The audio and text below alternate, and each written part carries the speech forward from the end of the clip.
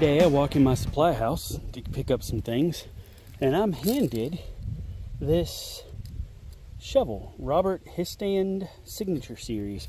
Never seen them before, never dealt with them before, but they're super lightweight, extremely durable shovel, and I love that digging angle right there. So let's see how it does.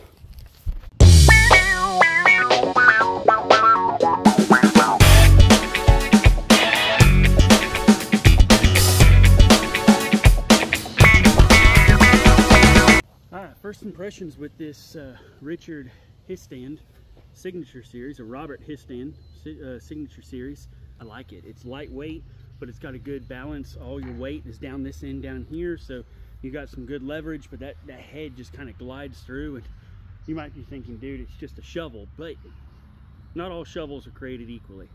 You know, you can dig a hole with about any shovel out there, but some shovels just make it a lot easier, and this is one of those. But this is my first time really using it to clean out some trenches, and you know, this is red clay, and it's got some moisture content to it. It is kind of dry, but it's got a little bit of moisture to it, enough to where it would normally be sticking, but it's not really sticking that much to it. This stuff that's here, this is from that other job that I was at, so I mean, it's really not that bad of a shovel.